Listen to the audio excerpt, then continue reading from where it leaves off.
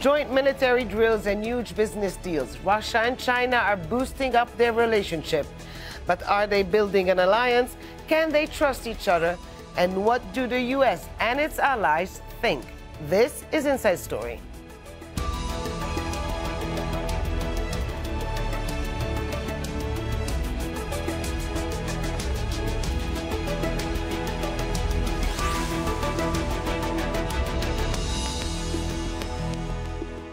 Hello and welcome to the program. I'm Hoda Abdel-Hamid.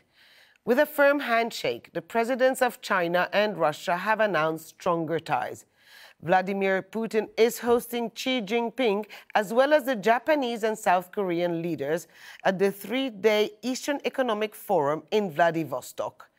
It aims to boost investment in the Far East region of Asia, but Putin is warning trade barriers are a threat to Asian economies. As the world's top two economies, the US and China, impose trade tariffs on each other. As the talks began, so did the largest war games by Chinese and Russian troops since the Soviet Union. 300,000 troops, 36,000 tanks and armored vehicles, and 1,000 warplanes and ships are all on parade in Siberia. And from the fire into the frying pan, as Putin introduces Xi to Russian cooking, Rory Challenge takes a look at how the countries are strengthening bilateral ties. With the slight awkwardness of two leaders who probably don't spend much time in the kitchen, Xi Jinping and Vladimir Putin conducted some pancake diplomacy in Vladivostok. The Chinese president is here for the Eastern Economic Forum and his third meeting with Putin this year. Despite the presence of other Asian leaders, it's Russia and China's strengthening ties that are the bedrock of this event. And with caviar and vodka, the two presidents were happy to let the world know how close they've become. We were constantly meeting this year, for example in Beijing, in Johannesburg, and now here we are in Vladivostok. If we keep close contact with you, it means we have good relations. I am ready to strengthen these relations from now on, including the exchange of ideas through close cooperation. China has the largest delegation with almost 1,000 people. It is quite clear we have a really close cooperation. We had $87 billion of trade last year. This year, we will almost certainly reach $100 billion. The cooperation makes sense. The two Eurasian giants are next-door neighbours, and China's hungry economy needs natural resources, which Russia has in abundance. This growing relationship is about more than just the kind of business and energy deals on offer here at the Eastern Economic Forum. It's about the threats that both Russia and China feel they share in the modern world. While Xi Jinping and Putin were talking, the heavy metal of Russia's military was moving into place, China's too. It's been invited to take part in Vostok 2018, Russia's biggest war games since 1981. A sign of friendship and a message to one particular adversary.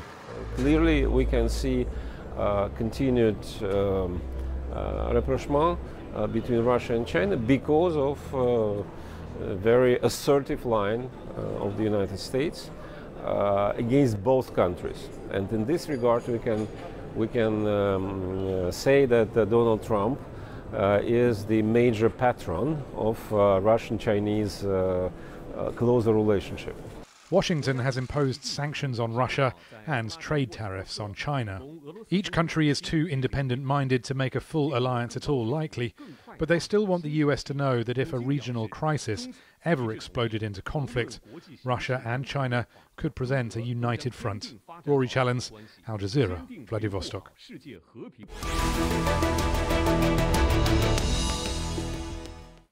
So let's bring in our panel.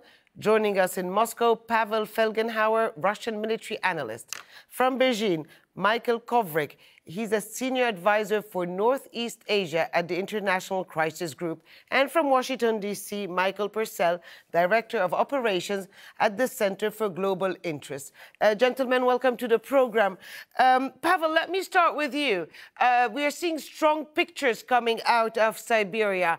What is the main message here? Well, these exercises or actually war games happening in the Russian Far East are really a big deal. There's a lot of Russian troops being mobilized and moved forward. It's happening from the Arctic to in the Pacific and in Far East and partially in Siberia. But the main ground action is going to happen in the Trans-Baikal or Baikalia region, which is actually north of the Chinese border. Russian exercises happened there on a regular basis, and always before they had a bit of a kind of overtone that this could be also partially to be prepared for a possible clash with China. And so this time, for there to be no kind of speculations on that, the Russian military invited the Chinese contingent to take part, also small contingent from Mongolia. So a Chinese brigade-sized force, over 3,000 men with about 30 aircraft, have been deployed there together with the Russian troops. At one specific point, this is a very big war game, but at one specific point at one training range in Sugul, and there's about 25,000 Russians and 3,000 Chinese. And there's going to be the climax of the action. Putin is going to be there at the climax this week and to see all the fireworks. And most likely there's going to be a Chinese delegation too. And so there's the Russians and the Chinese as brothers in arms, preparing to fight alongside each other against foreign foe, which most likely means America and its allies, and the political leadership overseeing that happening. So this is all very significant. Well, Michael, is it the same view in China? I mean, Beijing has something at stake here. What exactly is the message China's trying to send to the world?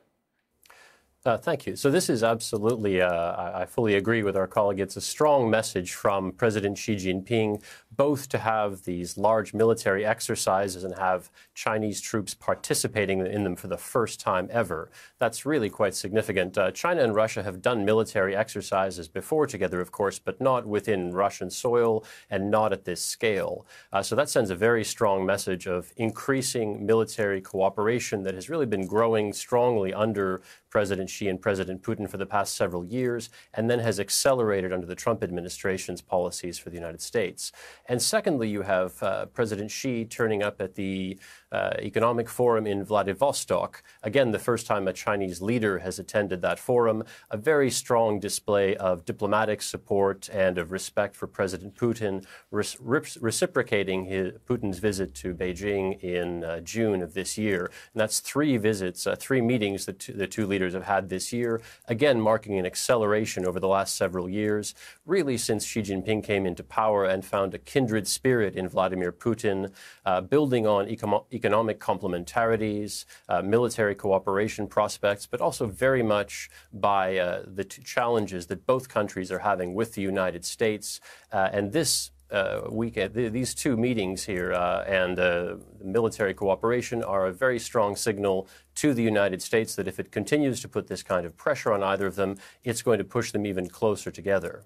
Well, Michael, I'm supposing that while these war games are happening, generals, military experts are watching very closely what's happening, the scale, what kind of equipment is on display. But what are they looking for exactly? I think probably the most important indicator that military analysts are looking for is the degree to which real capability is demonstrated, in the sense that combined military operations and a capability to conduct combined military operations is something that the Russian and Chinese would attempt to demonstrate. I think a quick look would tell you that the signaling is, as Michael and Pavel have described, more on a strategic political level to demonstrate resolve, if you will, and a willingness to cooperate. That's a far cry from an alliance, which is what the U.S.'s participation in the North Atlantic Treaty Organization, NATO, over so many years, and at the moment is a bit contentious, but nonetheless still strong. The level of cooperation entailed in an alliance is significantly more than what we're seeing in this exercise, Vostok 2018. Well, Michael Kovrig, it is I mean, China is the first time that it, let's say, goes and trains outside of its borders. Relations with Russia have not always been so friendly. Is this more of a marriage of convenience as they sit and watch things unfolding in Washington? I think you could argue that it started out that way several years ago. China-Russia relations, certainly on the economic side, for a long time were relatively modest, certainly much, much less than the huge bilateral trade relationship between China and the United States, or even China and Europe. But ever since the Russian annexation of Crimea and worsening relations between Russia and Europe and Russia and the United States and sanctions on Russia, that's really pushed Russians in particular to look further east, something they've done reluctantly, gradually over time. And the Chinese have welcomed that. But again, there's also been a lot of mutual suspicion from the Chinese side as well. So what we're really seeing is geopolitical circumstances driving these two political leaders to move their countries closer together. And a lot of that has started with top-level political rhetoric and language, lots of leader-level meetings, but step by step it is being underpinned by initiatives. The two have agreed, for example, after a lot of debate and concern, that their the Eurasian Economic Union and the Silk Road Economic Belt initiatives in Central Asia, they would try to make them cooperate and work together. We've seen increasing cooperation and investment through Central Asia, and particularly building on the energy relationship. And then from China's perspective, the military cooperation is very important, not only in this kind of exercise and training, but also in Chinese interest, at least in the short term, in Russian military technology, specifically cutting-edge surface-to-air missile batteries and Sukhoi fourth-generation fighter jets, which China still doesn't have a domestic capacity to build. And that starts to affect the strategic balance then between China and the United States and other powers in the Pacific Ocean as well. Well, Pavel, apart from the message that China and Russia are getting closer together, I think also the dynamic has a bit changed between these two countries. I mean, in the sense that Russia, the Soviet Union, used to be the big bear, and now is China the big bear because of its economic strength. But beyond that, I saw you quoted as saying that this is about sending a message that soon there will be a large-scale conflict. Well, the Russian military, the Russian general staff, since officially at least till 13, have not only put forward, but this has been approved by the Kremlin, a threat assessment that predicts an accelerating possibility of a big war happening somewhere in the 20s. A series or several large-scale regional wars that may actually escalate into a global conflict. And the that's the official political perspective.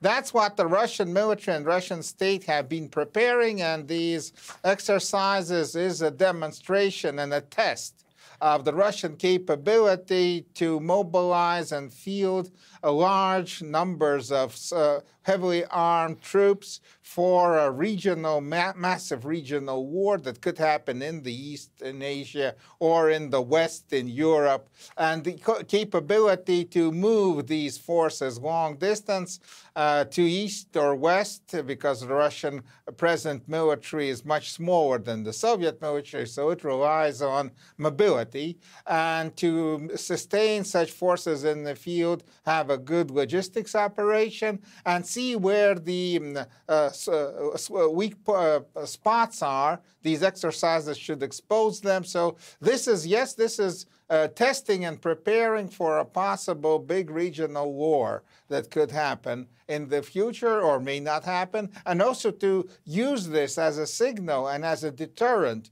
to demonstrate to the potential opponents, which are basically seen as sitting in Washington, that Russia is ready to fight for and defend its borders, and that it has a strong ally in China, at least, that Russia is not without allies, understand that this is maybe dealing with Russia is not that good an idea, and that the United States should think twice before taking on Russia. Well, talking about the United States, let's go to Michael Purcell. I mean, when asked about this, the U.S. Secretary of Defense Jim Mattis said, "I think that nations act out of their interest. I see little in the long term that aligns Russia and China together." Now, do you think that is a good read from the Pentagon? I mean, we have seen a China that has been modernizing and reforming its military with quite intensity over the past few years. Shouldn't they be a little bit more worried? And I think it is a good read from Secretary Mattis, and it's consistent with what he's portrayed as his worldview. The U.S. national security documents, the national security strategy, defense strategies, both identify China and Russia as strategic competitors. And that's not just in the military realm, but of course in the political and economic realm as well. I would say the Secretary Mattis is probably careful not to over-militarize the entire relationship between Russia and China. I think we should be careful, and I know he would say this as well, to use the word allies. A formal alliance implies an obligation for mutual defense. In the Article 5 of the NATO Treaty, it talks about attack on one is an attack on all. And I think it's important we identify and be careful with that word, that this is not an alliance, this is a strategic partnership between Russia and China. And I think Secretary Mattis also knows that the values gap, if you will, between the U.S. perspective on the relationship and with Russia and China and their relationship is one such that both Russia and China at the moment have authoritarian characteristics of their ruling governments, and the U.S. Is clear to point that out as being inconsistent with what it sees as sort of the international order, and that's bound to be conflict. So I think he probably has this in the right perspective and context. But Michael Kovrig, I mean, since Chairman Xi came to power, certainly China concentrated a lot on modernizing its military. I think there's a special focus on the Navy, if I'm not wrong. That has somehow tilted the balance of power in the Pacific area, no? That's correct, yes. President Xi has strongly prioritized reforming the People's Liberation Army and turning it from what was frankly a large economic enterprise and heavily dominated by a land army, and shifted a lot of the investment and the training and the technological improvement to the Navy and the Air Force, really wanting to turn it with the objective of turning it by 2035 into a modern, competent fighting force, and by 2050 into a really world-class military. And that's involved an enormous program of building ships and, of course, then reclaiming and paving on and militarizing islands in the South China Sea, establishing an air defense identification zone in the East China Sea.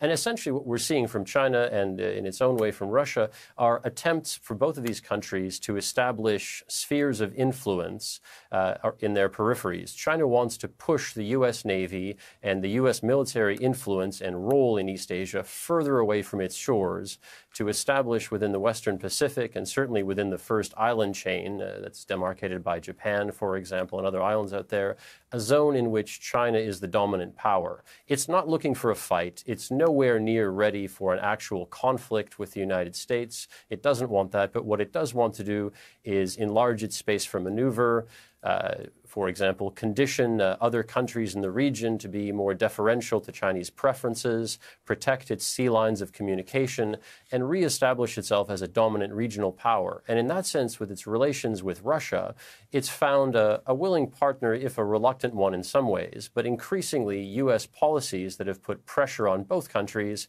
have led them to find a kind of axis of convenience and mutual benefits. For example, now trade tariffs applied by the U.S. on China, similarly to sanctions on Russia, incentivize them to look for stronger economic ties, stronger defense ties, and stronger political ties.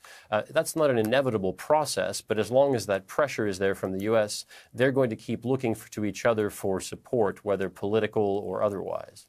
And I'm just going to bring back Michael Purcell. So just in view of what we just heard, and this Chinese military that is getting modernized, stronger, there was a time where it was considered like a second string kind of military.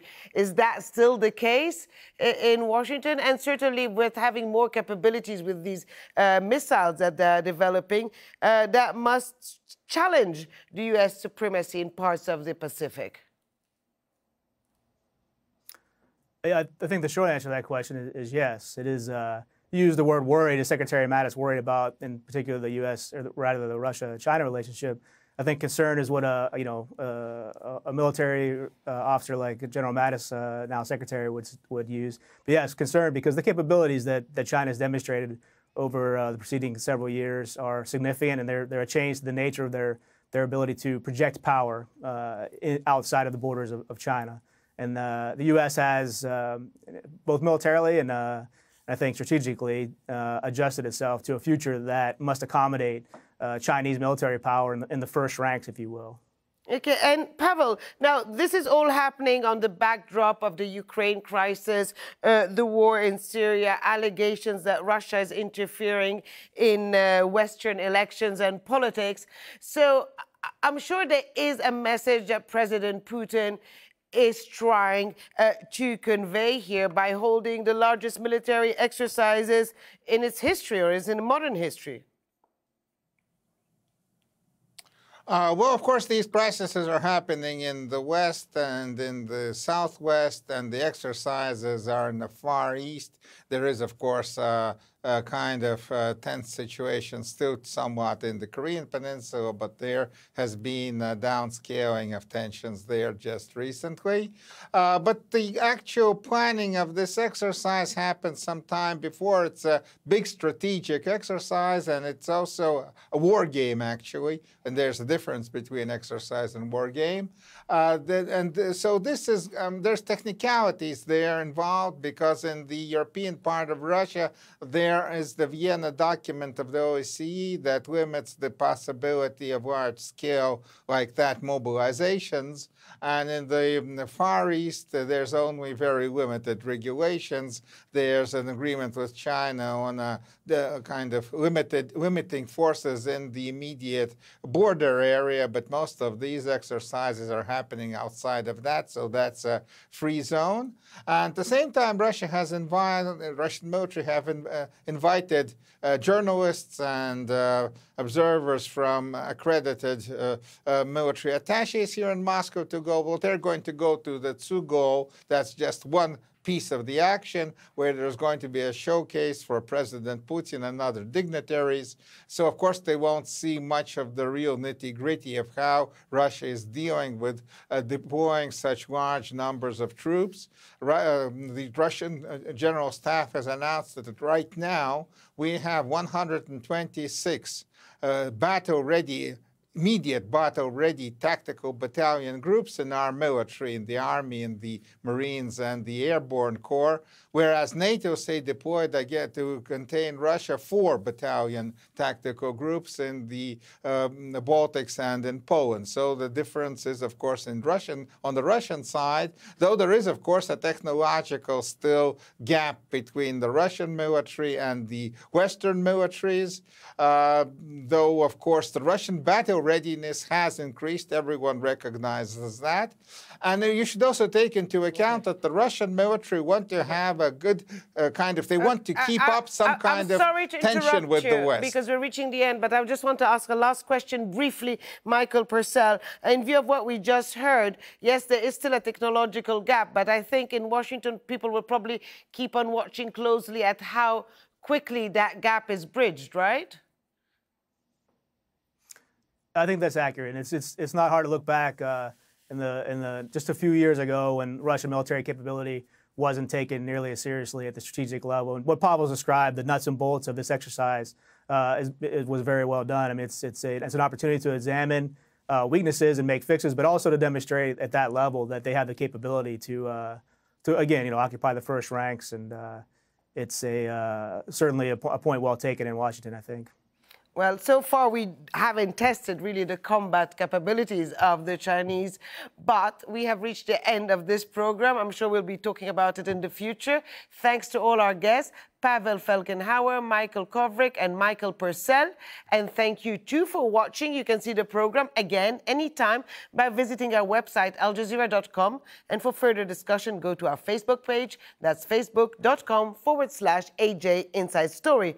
You can also join the conversation on Twitter. Our handle is @AJ Inside Story. From me, Hoda Abdel-Hamid, and the whole team here in Doha, bye for now.